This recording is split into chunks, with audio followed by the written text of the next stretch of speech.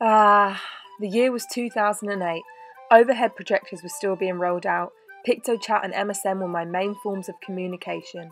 The only type of responsibility I had was looking after my Tamagotchi and making sure I saved all my hard work on Animal Crossing so I didn't get the angry mole. Cereals were still providing top quality toys.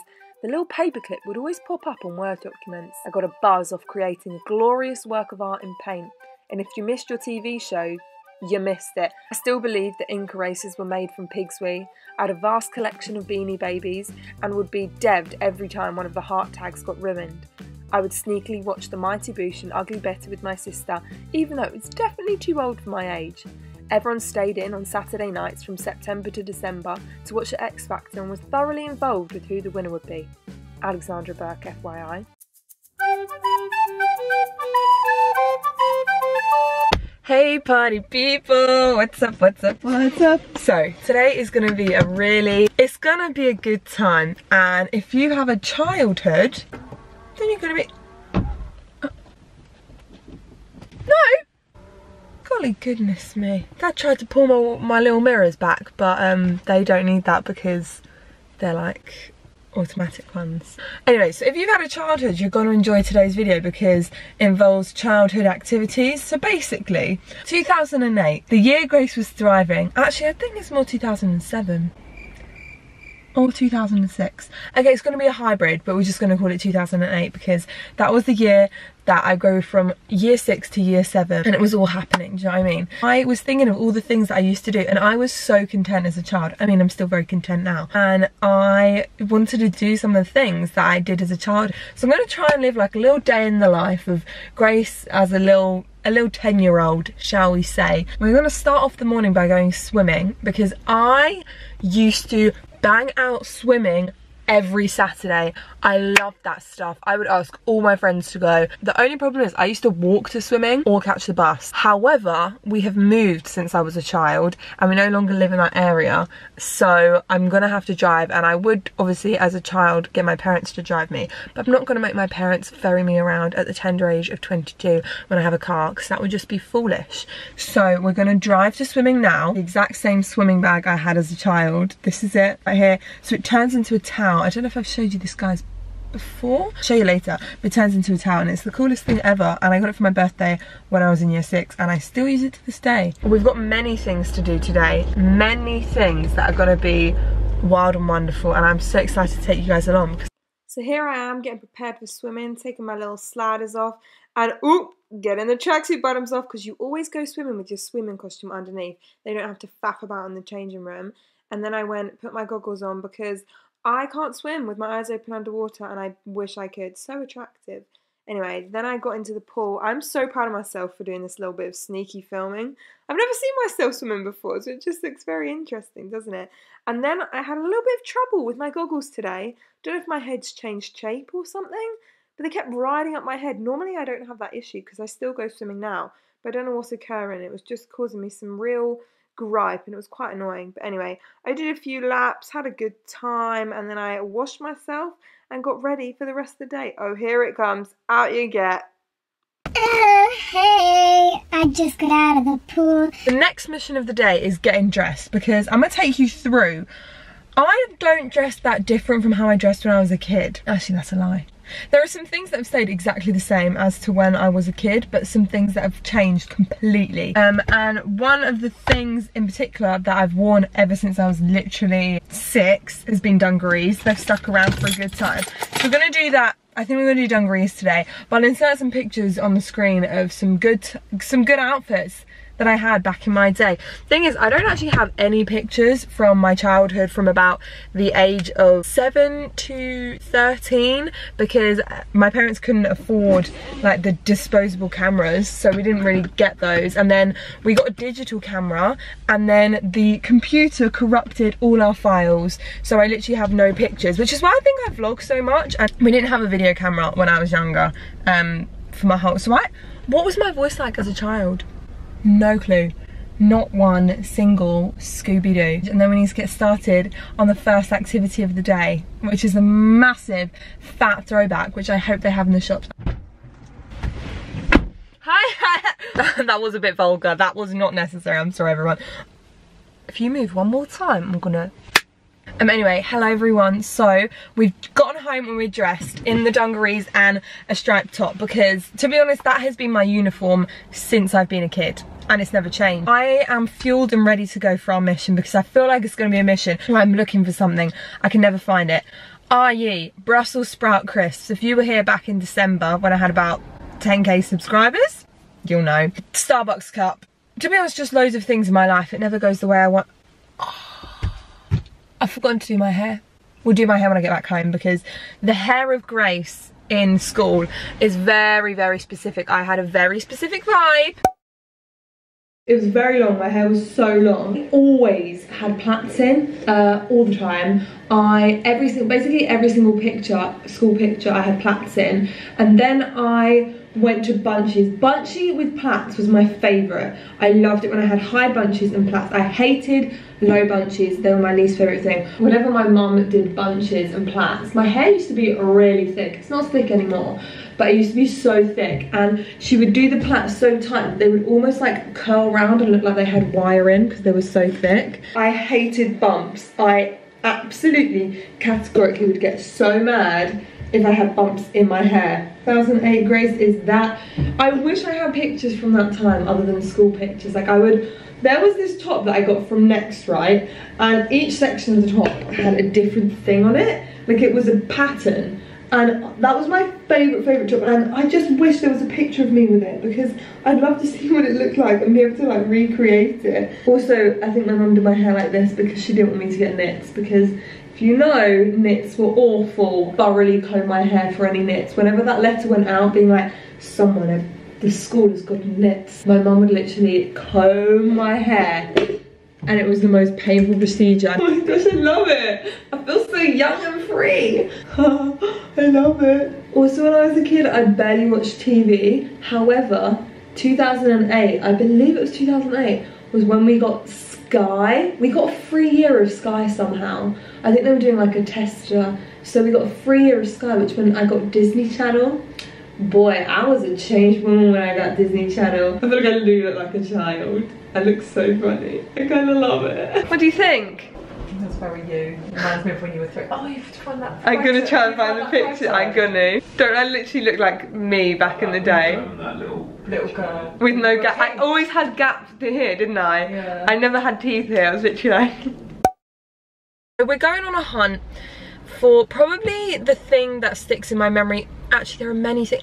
I feel like I'm not gonna be able to cover all the things that I want to in this vlog because there are so many things that I want to cover. Is the ultimate, the pièce de résistance, Scooby-Doo's, the best invention ever for children. They kept me entertained and I was actually quite talented in the Scooby-Doo realm, I'm not gonna lie to you. Anyway, we're gonna go into town, try and get some Scooby-Doos, which I don't even know if they're a thing anymore. I really don't know. Also, my face, doesn't my face look different? Video, I'm not going to be showing you what I used to eat as a kid because I think if you've enjoyed this, then we could do a what I eat in a day 2008 edition.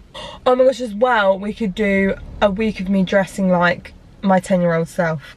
Sometimes my brain overwhelms me and there are just so many thoughts and ideas in there, and sometimes I just feel like, I don't even know what I'm saying at this point, but we need to go into town. I don't know if you can see them. There, did you see them?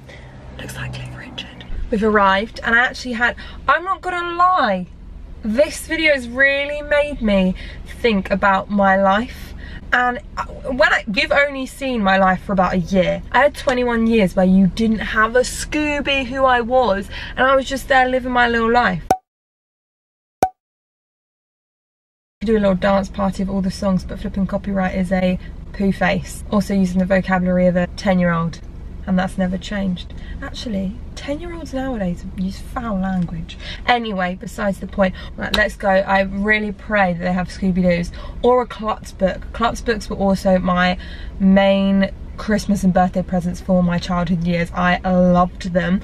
My favourite ones were the kaleidoscope ones. Quentin Blake drawing one. I had a collection. Oh my gosh, Tamagotchis. Oh my gosh, my DS. I played on Animal Crossing. Oh my gosh. Off I went on the hunt for a Scooby-Doo, and as you know, I got distracted in the works with all the craft books because actually haven't changed much since 2008, and I still love craft things. This one really took my fancy. I would have loved that as a kid. I then went into WH Smith's and also got distracted by the pencil cases. There are some great ones in the world. I then went to another store, which is like a stationery store, and found Bop It. Now, I was a Bop It professional. I loved Bop It, and this video is just bringing back so many memories. Of course, not one Scooby-Doo in sight. I don't know if they're just not a thing anymore. I got some cola laces. They didn't even have strawberry laces. Not bitter about it in the slightest. No, not bitter. Me about not being able to buy something that was on my brain. No. Not me. So many memories were sparked on my way in the shops. These on home, and I'm going to try and make a Scooby-Doo out of these cola laces, because basically one year my brother, sister and I got laces, strawberry laces in our stockings, in our Christmas stockings, so we made Scooby-Doos out of our strawberry laces because we'd run out of Scooby-Doos. It was the Christmas holidays and we just wanted to get thrifty, so we all made Scooby-Doos out of our strawberry laces. I'm not sure. Anyway, we need to go because I just keep talking about flipping nothing. Here is a time lapse of me trying to learn how to do a Scooby-Doo, because I was concentrating so very much that I didn't say anything, and it was kind of boring of me just trying to learn how to do the Scooby-Doo, but I had a lot of fun. I don't think I can remember how to do this, and I'm trying to get a tutorial up, but it's just not going right. I don't know if it's because it's the cola laces and they're all merging into one, whereas all the tutorials have like the different colours to help set it apart, but you know what? Can't work out how to do it. I was a little genius. Evidently, Scooby-Doos is something that I've lost the knack of, unfortunately. Should we crack out the Heelys now? Now, obviously, a few things I did when I was younger were things like Club Penguin. The Disney Channel was basically my favourite website, particularly Phineas and Ferb's Candace Cowabunga. That was like my favourite game. But I've come upstairs to see if I have any of my Klutz books left. But basically, my family's really brutal and we don't keep things. We literally throw things away, and I'm so sad because there were so many diaries I had as a kid and I've thrown them all away, and I wish I'd never done that because I would love to read one back. Obviously you already know this, but hammer beads were also one of my favourite things to do. Basically any crafting kit was like a fun thing for me to do. And another fun fact, we didn't have this gorgeous girl, did we? Oh, I had, when I was my 11th birthday, we got some guinea pigs, some Abyssinian guinea pigs called Fifi and Flo. However, unfortunately, they got eaten by foxes. You are so flipping cute. Oh my goodness, I got... Oh, licky. Have a belly rub, don't you? Shalom. So it's time. I've decided it's an appropriate time to crack out the Heelys. I won't lie, didn't I live in my Heelys? Did. I scooted around. Weirdly enough, I never hurt myself on them. I feel like that's the sort of thing I would have hurt myself with. Oh, actually, 2008 was a big year for me because I broke my shoulder in the snow, because that was a year full of snow. There was a lot of snow that year. You broke it in the snow because you were trampolining on a snow-filled trampoline. Yeah, don't go on a trampoline in the snow, it's very foolish. Don't do it.